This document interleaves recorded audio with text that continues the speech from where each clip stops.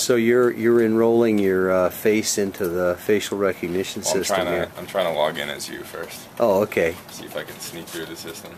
Nope. What'd you get? Is 24. 24 out of 100? 24 correlated with me. You actually negatively correlated with Bruce, so it didn't even show you. Excellent. Okay, so now you're enrolling here. So now it's taking picture, and now it's calculating your cross correlation with eigenfaces. It's putting you in the basis, the eigenface basis.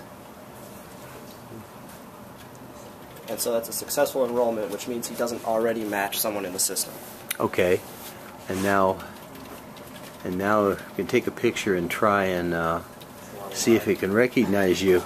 And the problem is that the eigenfaces don't really include many people with beards. Is that the problem? So our training set included some people with beards. Oh, so there you go. So he has a 92% correlation with himself, 27% correlation with me, and again a negative correlation with you. Cool. Our threshold is 85%, which means that he would have been logged in. Sweet. Very nice. Let me get a close-up of the display there. No, I mean, like, is it working? Very cool.